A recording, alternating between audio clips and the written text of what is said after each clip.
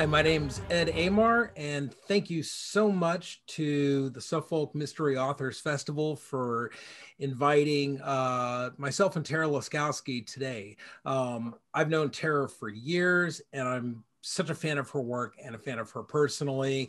You would not know that from our social media interactions, where all we do is antagonize each other. But I consider her one of my closest friends in writing and outside of writing. She considers me an acquaintance.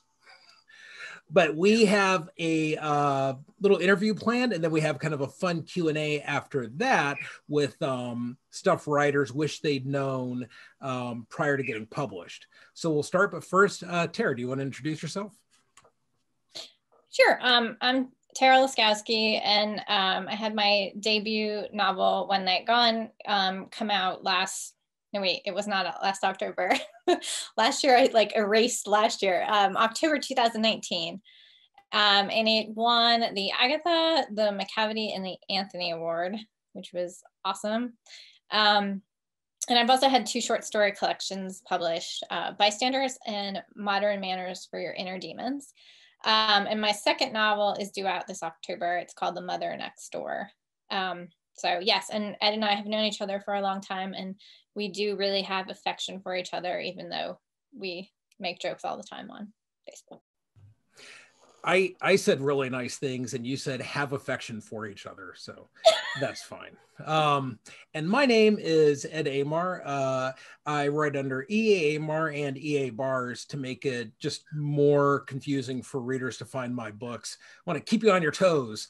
My last book, They're Gone, came out last year, and before that, my novel, The Unrepentant, came out in 2019, and it was nominated for the Anthony Award.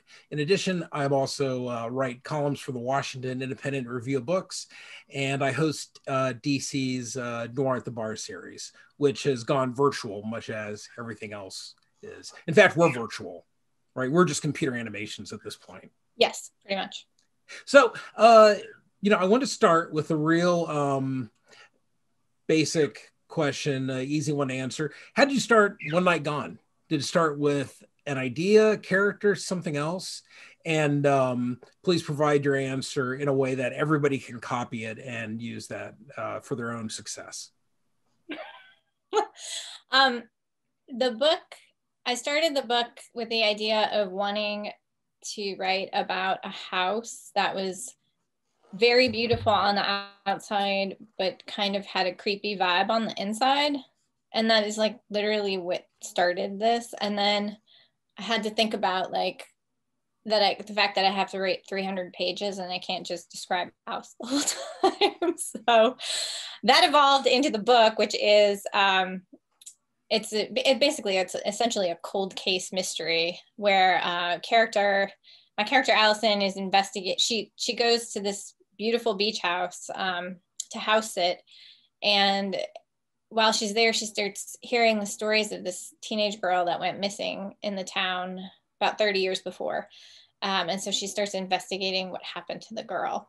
And the house that she stays in definitely has some creepy vibes to it. So, that's still there, but really the story is not that, I guess. So yeah, that's where it started from. I mean, what about you? Where do you get your ideas from, specific things, or do they just... This isn't about me, Tara. This is about you. No. It's a conversation, Ed.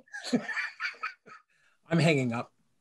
I generally, with me, it might be a scene more that I think about that kind of interests me or intrigues me. Kind of like you said, I guess, with the image of the house. I'll get an image of somebody in a certain situation and then go from there. Either that or a character, somebody that kind of intrigues me that I want to write about. Yeah. And the story comes from them, although they're usually fairly different by the end of the book. I think it's interesting because I have heard a lot of people say that you sort of need a what if scenario when you start a book, like a high concept kind of what if you won the lottery, but your identity is secret, or, something like that. And then go from there. And I have never been able to come up with any kind of high concept question. It's the elevator pitch, right? I mean, it's so, right. I'm so envious of writers who do that, because I can't do that either. I can't give a really good close-knit summary of a book that is going to be, that is immediately engrossing. I mean, I think, you get down to writing that pitch, but it's something that usually comes to me after the book when I'm working on how to promote it or talk about it. Yeah. But there's certain writers that are so good at that. Like Sophie Hannah is great. Alan Orloff he's like, the way he talks about his books, I'm like, oh, I immediately want to read that, Yeah. And I'm like rambling on for like 5 minutes. Well, yeah, it's like Adrian McKinty's The Chain, that came out, and it was about for those who aren't familiar with it, it was about I think like your child was kidnapped, and to get your child back, you had to kidnap somebody else's child or something like that. Yeah, I mean, it's so immediately intriguing. And mine are all like, well, there's this guy and he does some bad stuff. And then stuff happens. please buy it. So was or I get like philosophical, philosophical, like, well, it's about the way that things intersect with the women's communication. Like, person's eyes are glazing over. So was this was One Night Gone the first novel you wrote?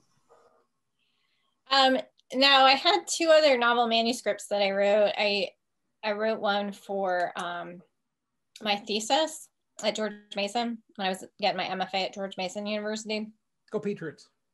And neither of those went anywhere, so they sat. But they were not in the mystery crime genre. Like the thesis I wrote was like, I guess you would call it women's fiction, like women's historic fiction. I don't know. It was like a historic love story. It's like over 500 pages long. Crazy. Yeah. Took me like 7 years to write it, and then I realized it was not what I should be writing. So, but I honestly think 2 novels is not really dramatic. I mean, I feel like I've heard from a lot of writers who've written 6, 7, 8 novels that before they find the one that actually sticks but gets published or whatever. Yeah, same here. I mean, I think it was my 3rd book that got published, and I have friends who are terrific writers who've written 7 or 8 books ahead of time, and they're like, I'm like, how do you even do that? I would feel so depressed. They're not watching. No. I mean, no. They're writing more books. They're also really prolific, so maybe it's just kind of their thing. Like two books a year kind of people. Maybe. I don't know. So you mentioned in your intro that you also wrote 2 collections of short stories. Do your short stories, which are great, by the way, and everybody should check out Bystanders and Modern Manners for Your Inner Demons. I love those books. And my question is, do you approach, do you find a significant difference in how you approach the beginning of a novel to the beginning of a short story? Yeah, I mean, it's a totally different process, right? I mean, you probably know this as well. Like, for me, they're completely different animals. And I think that I feel like I'm more of a short fiction person. I edited a flash fiction journal for many years, and I just love that form. Like, I don't know. I feel like my strength is more in like these short scenes and like really getting into a description rather than trying to like navigate a whole plot. Is very scary to me. And since I've started writing novels, it's really the thing that I have to concentrate on. Like I feel like when I was writing really, really short pieces, I could write one, let it sit for a day, 2 weeks, whatever, and come back to it. But when I started writing novels, I had to get really disciplined about it. Like, I have to write every day which I never was like a write every day kind of person, but in order to keep it in my head in any sort of way and understand like what I'm doing, I have to check in with it every day, which is weird. It's a different process for me than writing short fiction. So, and I feel like I haven't quite figured out my process for like how to begin, like, because I think that everything is different. Like even short stories, like every short story is different. Like we were just talking about where sort of ideas come from. And sometimes with a short story, it all just like is there. And I'm like, this is the story, I'm going to write this. And obviously like I have to figure out little things along the way, but I pretty much can see like the whole arc. But I can't do that with novels as much. And when I wrote One Night Gone, I didn't really outline it. Like I really just started kind of writing and seeing what happened. And then when I got about halfway through, I thought, okay, this is a mess. I really need to sit down and figure out where it's going. What am I doing? But then when I was trying to sell my second book, they wanted like an outline. So I had to work with my editor and my agent on a synopsis, which I'd never done before. And it was really painful. And it took probably a month or two to do it. And then I thought, this is golden, right? I've got this roadmap now, and all I got to do is sit here and like fill it in and write it. And I'm good. I don't have to be meandering through all the stuff. And so I did. I wrote the whole thing according to the outline. And then we ended up throwing out the whole book. And I had to start over. So I'm not an outliner. I'm not an outliner. So is one thing I wanted to ask you is, are you, with the second book, is that you're pretty much at the tail end of all the editing, right? So we can talk about it without causing you any kind of existential pain. I am not quite at the end of the editing of it yet, but I have to be in a month. So I have a month left. Man. So I am still extremely stressed. Yeah, I can't imagine it. Wow, if I only had a month to finish a book, I can't imagine taking time out to do an interview now when you could be writing. And well, I'm writing as we talk. Was there a difference with your first book, you were, when you wrote One Night Gone, you were unagented, you weren't under contract. Seems to me like, knowing you at the time, it was kind of a gamble in a way, right? To see if you could move from short fiction to novels, which was something, not an experiment, something you wanted to do, but still a gamble. With your second book, your first book got a lot of accolades, well-deserved accolades. You're under contract for your second. Did that change your approach to writing? Did it change in any way, like your psychology towards the novel? Yeah, I think it was really hard for me. I'm like a control freak, kind of high functioning anxiety person. And so to have a deadline was really, really rough for me. And I think it messed a bit with my creativity, which is why I think I didn't recognize when I was writing to this outline that it was not quite working. And I was so concerned about like, well, I sold this book on this outline. I can't change it now, and this has been approved and this is what we came up with. So I have to keep writing to it. And so I ignored that like creative voice, whatever little thing it was screaming, like, this is not right, this isn't working.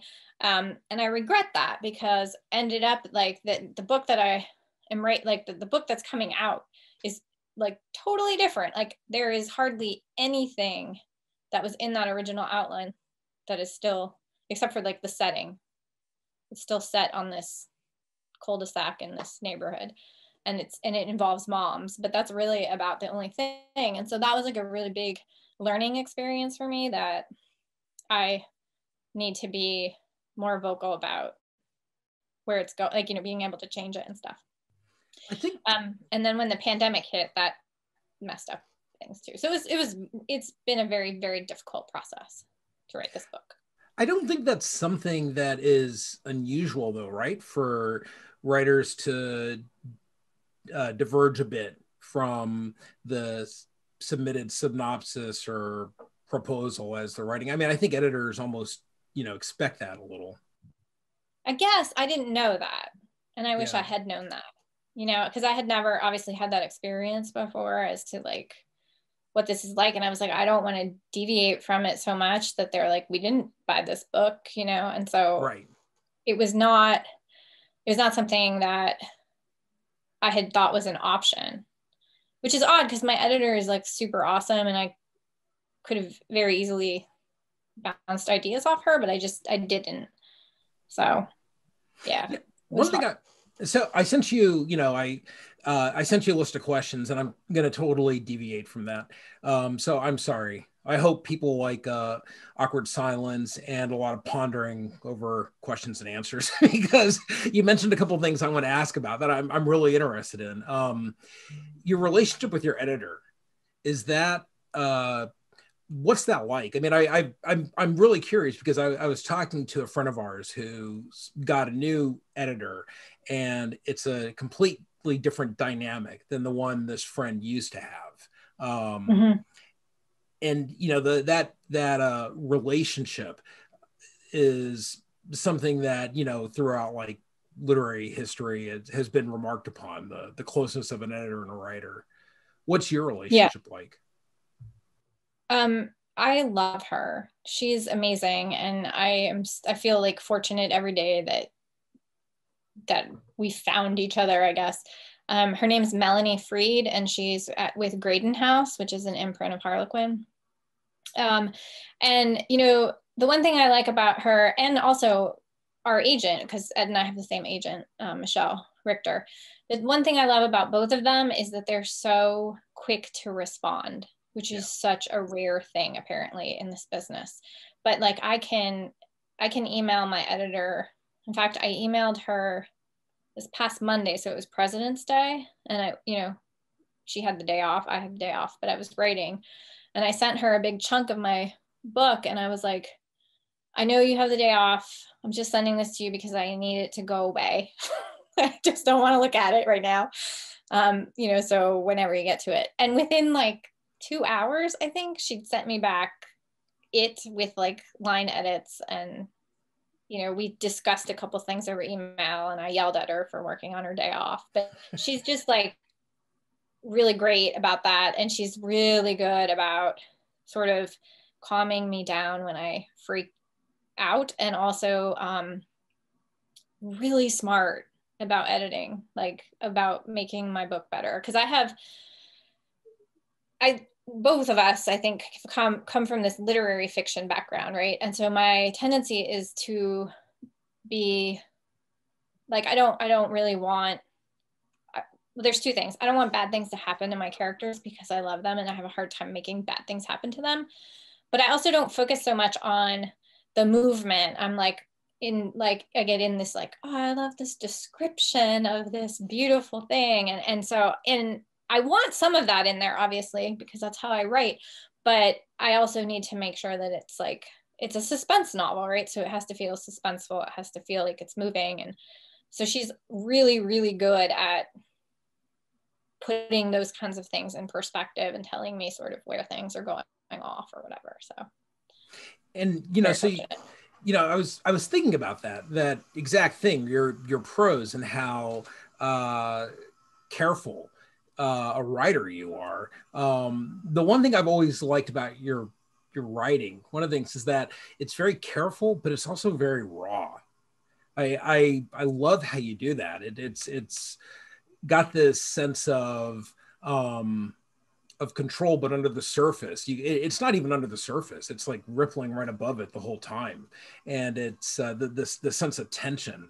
I just admire it so much. And one of the things that I was wondering about, when you departed from your first from the first version of this book, I suppose, or the version that was on the outline, was any of that salvageable? Did it make it into this book, given what I'm going to assume, how tight the prose was?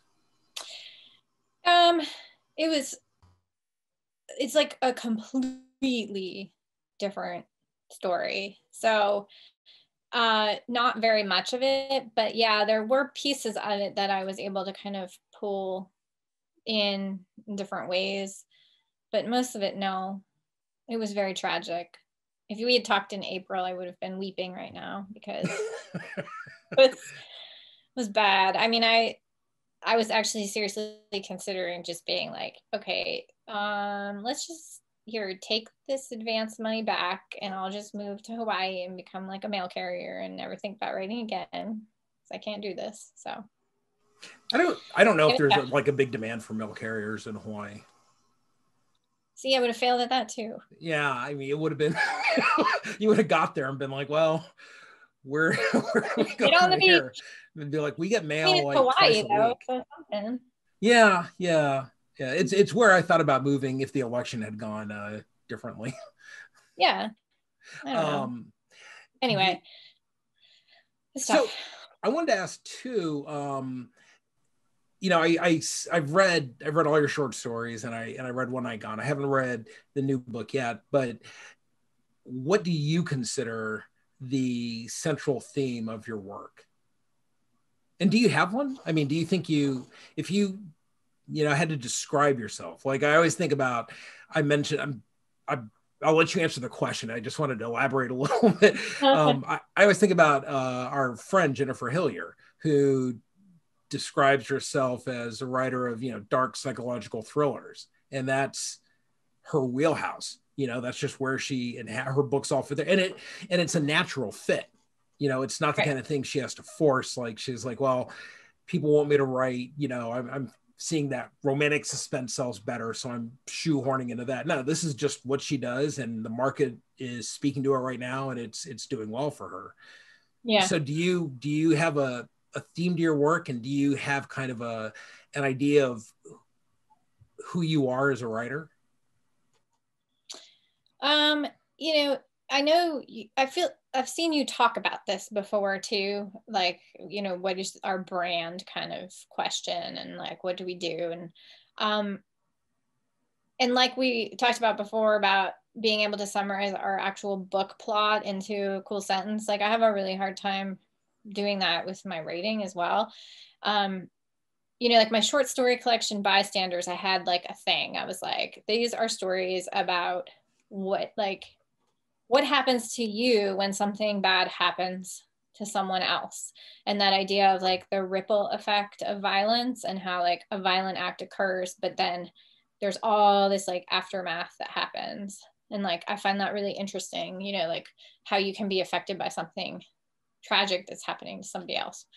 But I don't know that that's like really, because in my novels, the bad stuff's often happening to the main characters.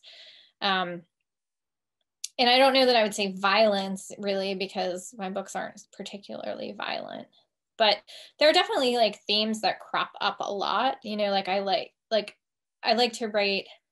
I never considered myself very good at writing setting, and yet I feel like my stuff is like very atmospheric these days.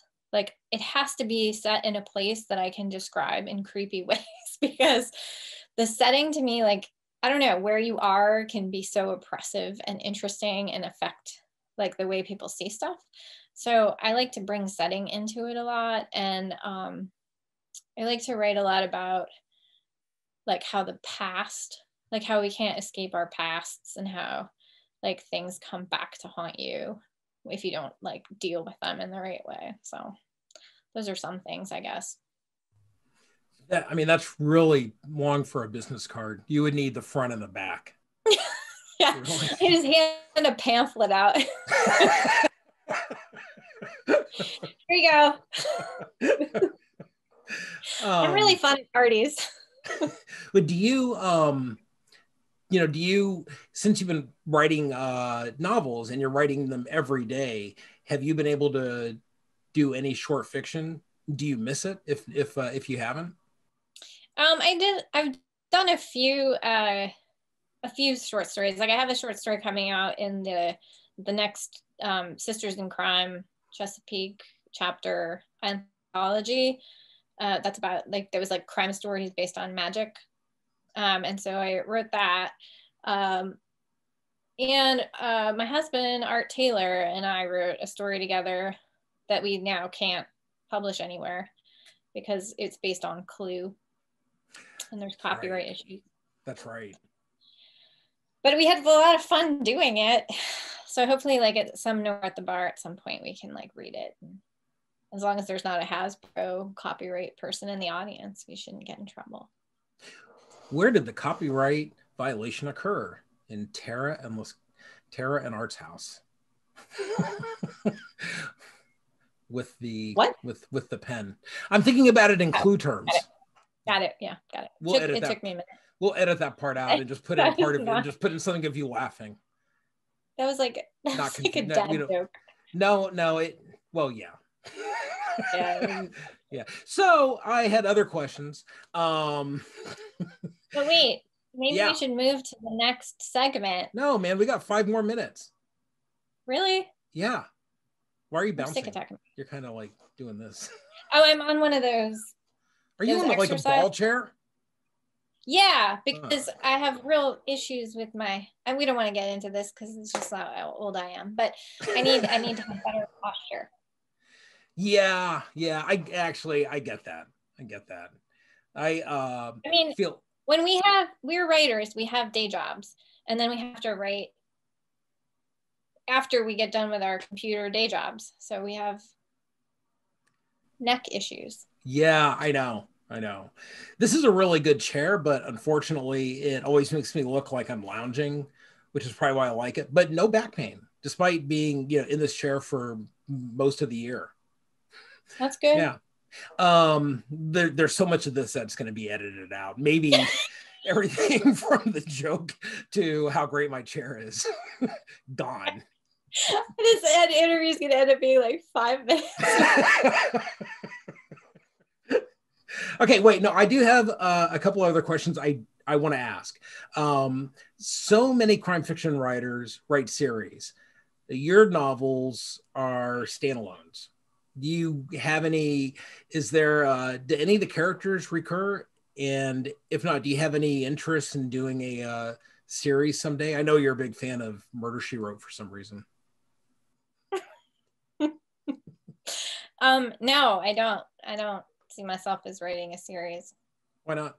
I don't know why. I mean, I don't have anything against it. I think they're awesome, and I think in some ways it makes it easier if you have a world and characters set that you can keep building on, as opposed to trying to invent new things every time. But I don't know. I just never. It's not something that I had an idea about that I think would be worth pursuing at this point. So I think it'd be so difficult, right? For me, I just keep thinking about like having to maintain interest in a certain character for so long, just as a writer. I have no problem reading series. I just think I would want to, I'd grow to loathe the character after like 4 books. Yeah, I could see that. I like what Tana French does, where she has this kind of series, but each one's a different, like she takes like a minor character from one book and makes them then the narrator and the major person. And she had this really, like the way she talks about it, I like, she said, I can't write a traditional series where there's like this one character that all this bad shit just keeps happening to, because like that's just like they'd be in a mental institution after a while if like all this stuff was happening. And so she wants to write about the character at the moment that like something massive happens in their life, and that like that's like the case that changes them or like somehow defines them. And I really like that. So I like the way she approaches it. So if I was ever going to do something like that, I could see that kind of approach, but I don't know how people do it when they're, when it's the same person who's solving small town murders all the time. Like, so 2 questions before we get to the writerly advice portion. What's been the best moment in your young writing career?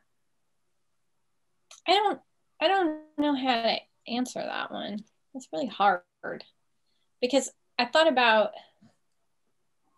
like something, and then I was like, well, no, but that was really great. And how do you, I don't know, like to me, this is going to seem like a cop-out, sorry. But to me, it's like I'm continuously astonished at the generosity of the people in our community, like the writers, and the way that we help each other out. And like, you know, I'm at the point now where I'm sort of thinking about like, oh, I got to ask people for blurbs for this next book. And it's like the worst thing to ask somebody because everybody's so busy, you know, and then you write to somebody and they immediately are like, absolutely, I'm so honored. Thank you. And I'm like, really? Thank you.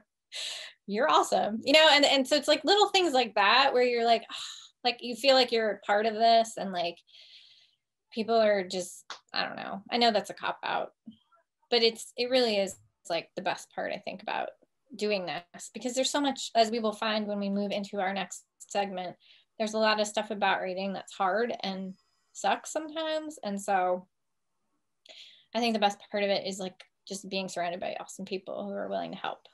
Yeah, like, honestly, the reason why I have an agent is because of you, basically. So there's an yeah, example. you would have. I mean, if you didn't know me and you'd submit her, you would have had her anyways. Yeah, it was all me. You're right. I take the praise.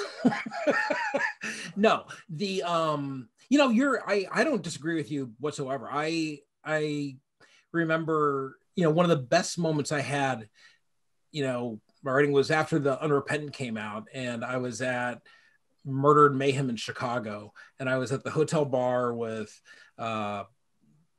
just a ton of writers, Susie Calkins, Lori Raider Day, that whole Erica Neubauer, that whole Midwestern contingent, Jess Lowry. I mean, these were all people in the community and as writers that I greatly admire.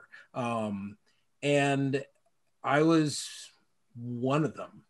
It was so weird. It was the first time I really felt that, you know, it was, I don't know why it was then, because I'd been to, you know, tons of conferences and events, and I knew a lot of writers, but for some reason, I don't know what it was. It felt like I was with true peers.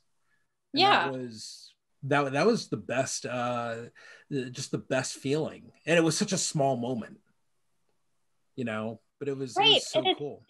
But it's like those small moments. Like I remember you were doing a talk recently with Jennifer Hillier and Andy Bartz, and you guys were talking, and I was on, and I was like, I asked like a question or something, like, because it was not one of those ones where you could like see everyone who was on. And like I put a question in the chat, and you guys said something about it, and then Andy was like, oh man, I just loved her book. I just loved One Night Gone. And I was like, she read my book? I was like, I didn't even know she like knew who I was. So it's like moments like that where you're like, wow, like people who, you know, actually read my stuff. I don't know. It's just weird stuff. Yeah. No, it's really, we talk a lot, and we'll get to, I guess this is a good segue about the crime fiction community and how supportive it is.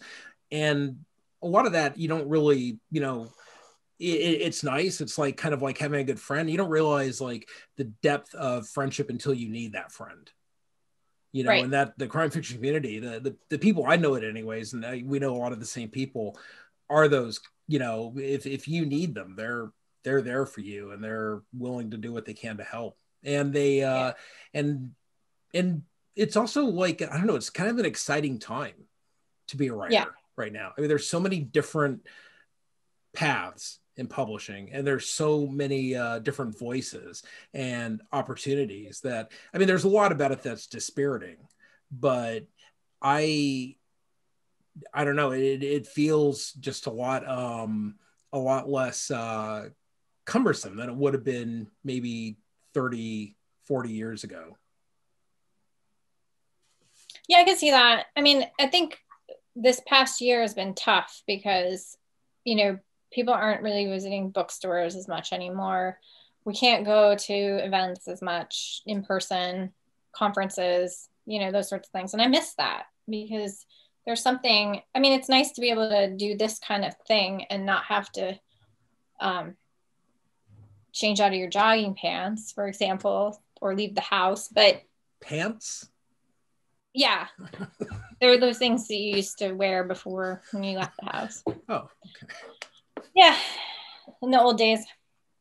So I miss that. I miss that like in-person part of the writing thing, but you know, we'll get there again. Yeah, I do too, to an extent. I always found, the weird thing is I always found conferences so tiring, and I'd come home after the weekend, and after like BoucherCon, I remember telling Nancy like, "Ah, oh, man, I am beat," and she's like, "Oh, what'd you do?" And I was like, "Well, went to the bar and went to panels, and I was in one, and yeah, that's about it." And but I don't know, it's something about I they're definitely memorable experiences that I'm gonna remember forever. Every conference for me has been significant in some way, but but there's also that sense of being on that is Yes. kind of exciting. I feel like I'm being myself, but maybe I'm just like talking louder than normal or something, because I really am sort of tired at the end of it. I don't know why. Yeah. No, I get the same. I mean, I also get very drained from Zoom calls though too. So What are you I think saying? it is just that nature of being on, and I don't know. But I also feel like I've never gone to a conference and not left with like some new connection or Yeah. some, hearing about some new opportunity or something like that. And that's always really cool. So I'm always surprised that, with panels, a lot of the panels are about, when they come to craft, are about the same thing. It's like the writing bad characters, how far is too far, plotter or pantser, that kind of stuff. right. And but when I go, I almost always can pick up one new thing. Yeah. Even if it's just like a book suggestion to read or something like that. But there's like one tip where I'm like, oh, I hadn't thought about that. That's Yeah. interesting, or a different way to do it. I mean, I don't take notes like some nerd or something, but so I retain any of it. But if I did, wow. So helpful. Because okay. Yeah. writers often have very good advice. That's my transition. Why? What an interesting point.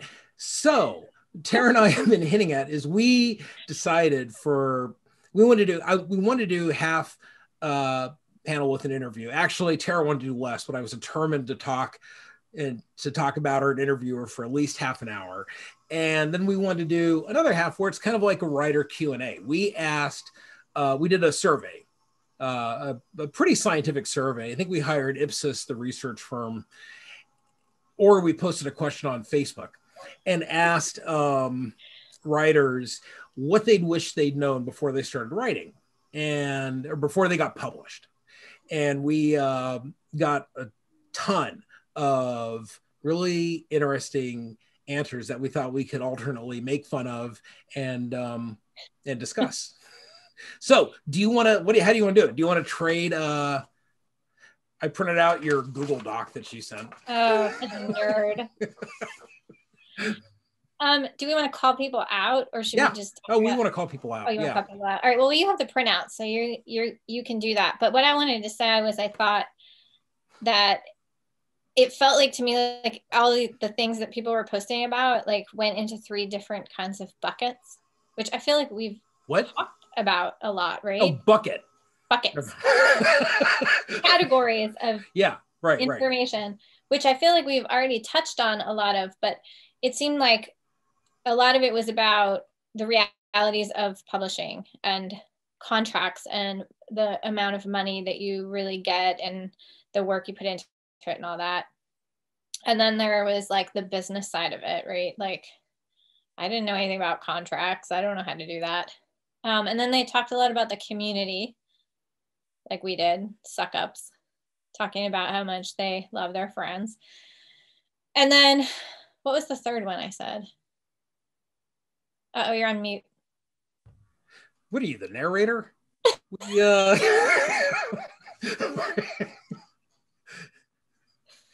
Oh, I know. It was about like the rejection side of it and like growing a thick skin, right? And taking criticism and taking rejection and growing as a writer because of it. Yeah. So those were the 3 like main categories that I saw. Yeah. So the first one I wanted to touch on was from JJ Hensley, who said, at best, you're probably going to make $2 per, actually, let me do it in the way JJ wrote it. At best, you're probably going to make $2 per book if you are traditionally published. Therefore, if you even sell 10,000 copies, you aren't quitting your day job. JJ Hensley, womp womp. We made fun of him so bad. He's so poor. No, that's not it. He was just the first person who responded. He was so negative. We were like, but it really was. I was like, way to be a downer. This reminded me though. So I was on a panel once with a DC writer named Neely Tucker, and who's a terrific mystery writer. And he talked about, let's say you get $100,000 advance, which is terrific, right? Or you sign a contract for $100,000. He said 15% of that right away goes to your agent, which is well deserved, right? So you're down to 85,000. And then he said, and it's paid out over installments. So really, and you're probably only going to get it when you reach certain points, like once the manuscript's accepted, if it's for 2 books, maybe it's when the next book manuscript is received and accepted by the publisher. So and that's probably over a 2 to 3 year period. And so you're really looking at maybe $20,000 a year, especially after taxes. Takes a chunk of that out as well. So as good as it sounds, and then you're not going to get paid until you sell through that advance. Right. So you're not getting you're not going to get any royalties. So it can be. Right. And then also if you want to hire a publicist or do anything to promote your book, or if you need to pay for things like permissions. Yeah. If you have something in your book that's.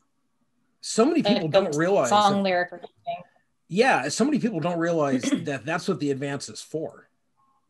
That it's to pay for stuff like that. And a lot of times the writer's the one who gets those clearances too, which surprised me. I did not know that. Right. I assumed there was people in suits who made important people in suit type phone calls. No, I think really if anyone's going to take away anything from this interview, it is don't put song lyrics in your book. It's not worth it. We try. I know you and I both try and mention that in every panel we do. Every panel, even if it's not about writing. Would you feel like, one thing I always think about is you and I have both had day jobs since we graduated college. We never, even through kids and everything else, we worked straight through. Right. Do you, could you do it? Could you write full time, or do you need that other stability, other sense of stability? I don't know. I think I could totally do it. Yes. If I was able to financially, I could definitely do it and be fine. But there is something to be said about having a job and a stable salary that comes in so that you're not relying on being creative to survive. Yeah. I feel like that allows you to be more take risks or whatever, in a way that if you were reliant on oh my gosh, I need to get this book published, or I need to write this article in order to get money, it would be a different feel. I think the hustling sense of professional writing is, to me, sort of depressive. I didn't get into this to write stuff I don't want to write. Yeah. That's a much better way of saying it. Is it? Yeah. Okay. That's a much more concise way of saying what I was trying to say. So let me see. Did you have one you want to touch on, or do you just want me to go down the list and pick out some, or? My printer's broken, so I wasn't able to print it out, so you could read them. Okay. One I liked a lot was from Lindy Walker. She said, "There's never an end goal. The goalposts in this business move constantly. I woke up on my very first launch day and said to my husband, if 20 people I've never met buy my book and enjoy it, I've done what I set out to do here. thousands of readers and lists and awards later, those goalposts just keep scooting further down the field. Yeah, I like that one too. And I think there's something in there. It's not quite what she was saying, but I do think that one of the things that I wish that I had known when I started out was that the further along that you get, the problems just keep changing and the challenges just keep changing. You know, it's like, I feel like I thought, oh, if I could just get a short story published in a really awesome university journal, that would be it. Or, you know, then it was like, well, if I could just get a book. I mean, if I had a book, that would be it. And then it's like, well, now I really want an agent. If I could get an agent, you know, and it just keeps like moving. And there's always somebody that's going to be more successful than you that you wish you were. And then there's always going to be like, I feel like the further up you get, the like I don't know, the higher stakes there are to fail, which is scary, right?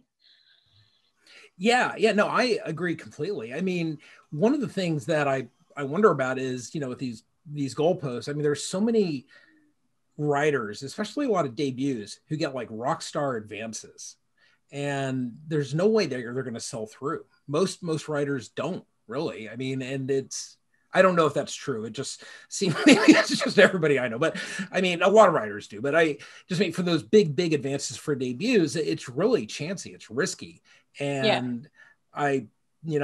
I wonder, like, I don't think you should ever say no to the money, but it still seems like you're setting up a big challenge for a debut writer. Those goalposts like are way down the field all of a sudden. Right. And I think that's kind of unfair for publishers, you know, to like set up writers in that way. Because you're right, like no one's going to turn down that kind of advance. And so I think that there's more education, I feel like, that could be done for writers before they get an agent, get a publisher, sign a contract.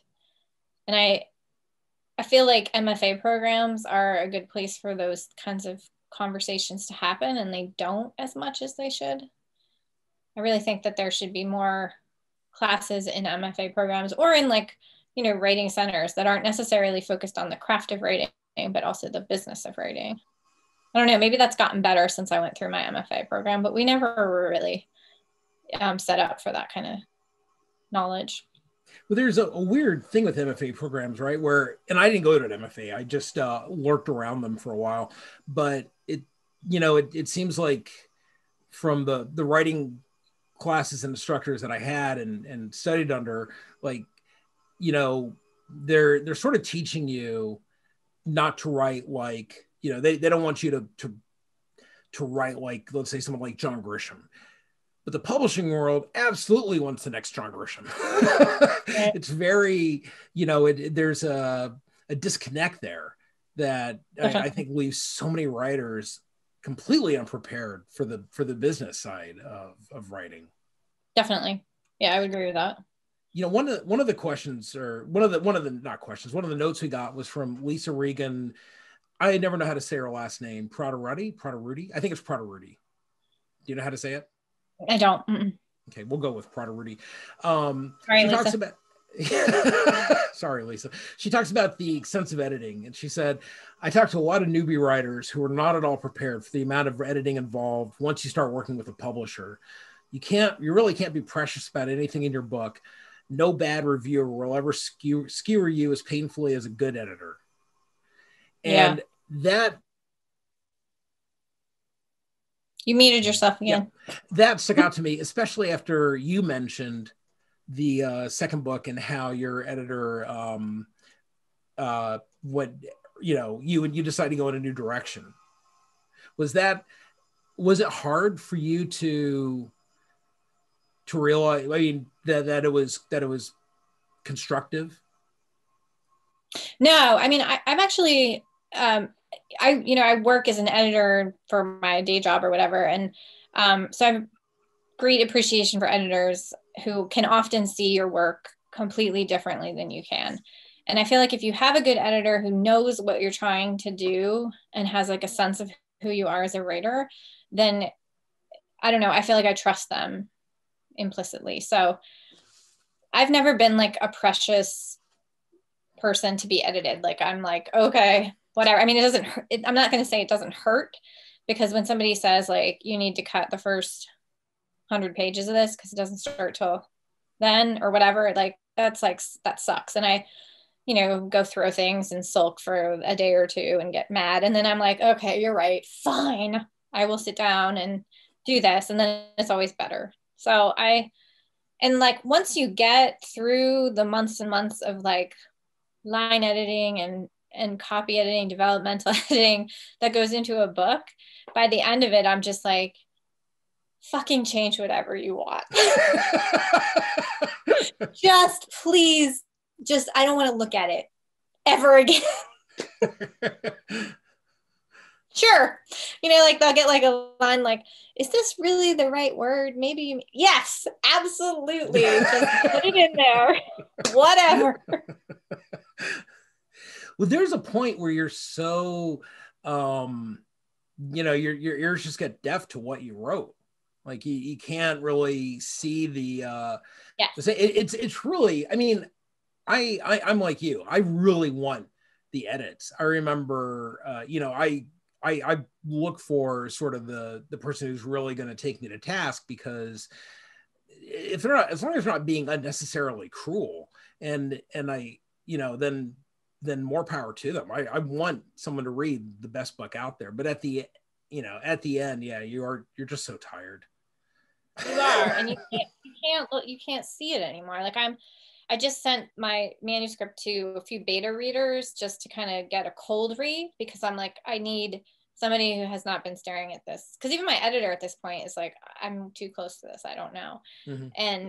And so that's been really valuable to get that feedback of, you know, like, this character, I don't understand what her backstory is. And I'm like, well, that's because I cut that scene 5 months ago in which the back scene, you know, like the backstory wasn't there, and I didn't realize that it's not there anymore. And so those kinds of cold reads are really helpful too, I think, when editing. So a writer we're both friends with, Hannah Mary McKinnon, said she had a lot of things she wished she'd learned. One of them, be prepared to do a whole lot of marketing yourself, even if you're traditionally published. And yeah, with your, it does seem like your publisher had really, I mean, they seem to take care of you. They seem to do a really good job, you know, getting your book out there to the right people, the right reviewers, getting in the trade publications that you needed to be. You didn't hire an outside publicist, right? That was just. I did not. No, I thought about it. Oh, go ahead. Go ahead. No, I did not. I did not hire one.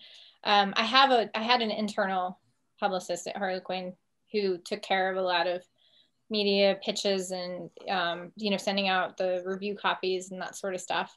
And they did a huge promotion on Instagram, like to Bookstagrammers, who are awesome. Like that was really cool. Like just, I mean, your book's everywhere and these beautiful photos, and it's really awesome. And they're such a great community of readers. But I still think even so, I had to do a lot. I mean, I set up all of my events. They did hook me up with a couple of like interviews or and helped with a little bit of placement of articles that I, you know, would write just as a way to like promotion. But I set up all my own interviews and events. Like my book launch and like all the bookstore events and things I did, I like set up myself. So I still think even if you're with a big 5 publisher, you have to still be out there as an author and, you know, willing to make connections and do events and engage with fans. You can't just be this like Ivy Tower lofty author out there who just produces books and sits back and watches them fly off the shelves. Like, I don't think that happens anymore. But that'd be so nice, right? Isn't that what it would be lovely? Yeah. What about so when do you think, what are your thoughts on hiring publicists then for a writer? Should they? I mean, is there do you have any thoughts about the necessity of that? I don't really know. I mean, I feel like you might actually be a better person to ask that, because you have worked with outside publicists a few times.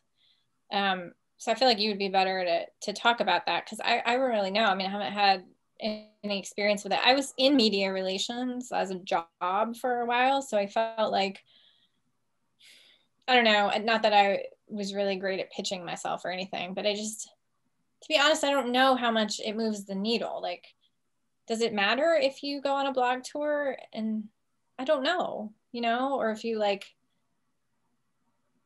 I don't know, write an article in Crime Reads, or even in like the Washington Post, if you have an editorial there, like how many sales is that gonna translate into? And I don't really know. I mean, sometimes it does and sometimes it doesn't. And it's like, I feel like you have to balance the time of writing these things and pitching these things and doing these things versus what's the return on investment.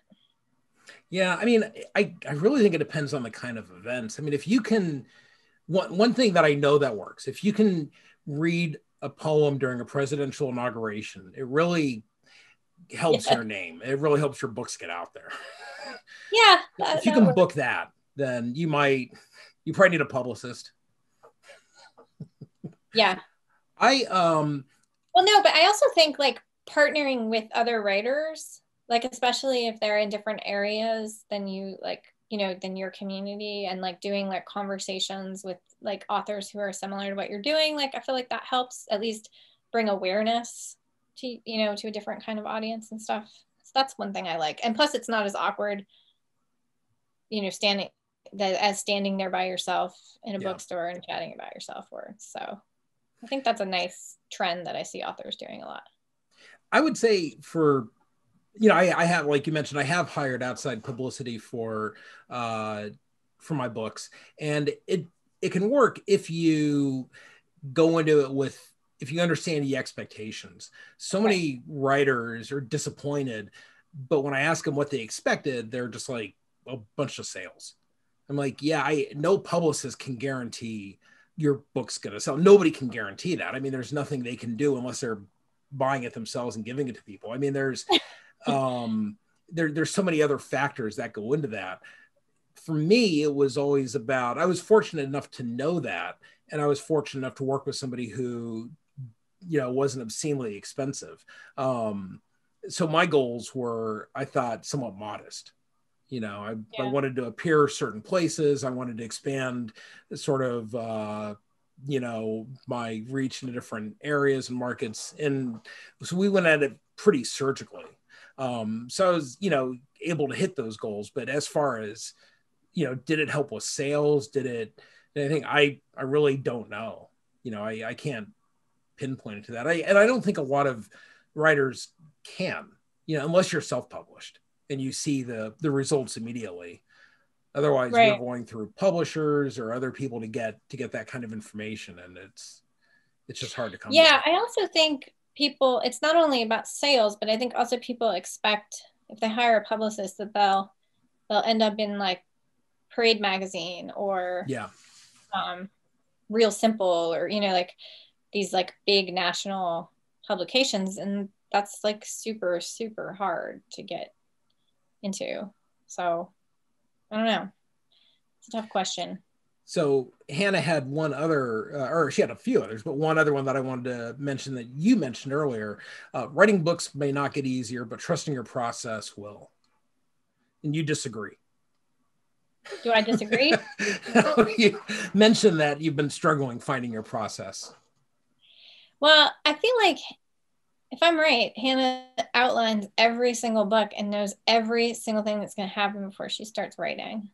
So she might feel more in control of her process than I do. I don't know. But I do think that maybe this is what I agree with her, is that you start to find out the kind of writer that you are. Maybe, you know, maybe you get a little bit better at figuring out what your process is and like how to go about it without driving yourself insane. Maybe, I don't know. I mean, I've only written 2 novels now, so I don't know what the third one's going to be like, but I don't know. I just feel like there's nothing that's guaranteed. And so you have to kind of celebrate the all of the successes and the little tiny things that happen that are good. You know? I missed that. What? Give us your parting wisdom, Ed, as we wrap this up. Oh, okay. This is the end of the date, huh? Yeah, I gotta go to the restroom. I'll be back. Never. So for me, if there was one thing, I guess, yeah, we should say what we wished we'd known. For me, the importance of an agent, a good agent at that, because so we, like you mentioned, we have the same agent, and Michelle's my second agent. The first was somebody I was really just intimidated by. I felt I was really green to publishing. I didn't have any connections. All I thought about was writing. I didn't think anything about publishing. So getting that first agent was really a bit it felt humbling to me, and I didn't I was too nervous to really be direct to her and to ask her about where my book was, what she thought of certain things, to really get insight. And I wish that I'd been more assertive. I should have, this is it's a business relationship. It's also a partnership, and you're both working towards the same goals. And it doesn't serve you to be to be reserved when it comes to that kind of thing. So I would say getting a good agent, and also because there's also so much with the industry that you don't know. I know so many, I know a lot of writers who were unagented, and they're like, well, I'm an attorney, so I don't really need someone helping with the contract, and that may be true to an extent, but you don't know what you're missing. You don't know what's not being included when it comes to things like foreign rights and whatever, that can be very complicated. So that's fine. Yeah. And I also think like that there's like some sort of like experience type thing. Like, so the idea that I published 2 short story collections with a small press and sort of had that experience of like what it's like to publish, what the realities are of like the distribution and sales and events and all that stuff you're doing. Like, I felt like that really helped me a lot when I did get an agent, because my expectations were different. Like, I had a sense of, this is where I had been, this is where I want to go. Like, I wanted more than what I'd had. Like, I wanted to keep growing, but I also wasn't going into it thinking like, oh, I'm going to get this $1 million advance and everything's going to be amazing. Like, I had somewhat lower expectations than that. And so I feel like also there's something to be said about testing the waters, right? Like, not just writing a novel and sending it to agents and like that's your first experience. It's like, maybe write a couple short stories, try to submit them to small press, like small pubs, try to submit them to online places, try to submit them to national distributed magazines, and like kind of get those experiences so that you have a little bit more of an understanding of the way the business works before you like jump into it. So, and it also helps with your CV when you're eventually trying to sell that novel to someone, to have credits somewhere, to have and to start building those relationships that later will be used to promote and your eventual novel. Yes, because editors want a platform. They want you to have a platform. We know so much. Yeah, we basically solve the world's problems.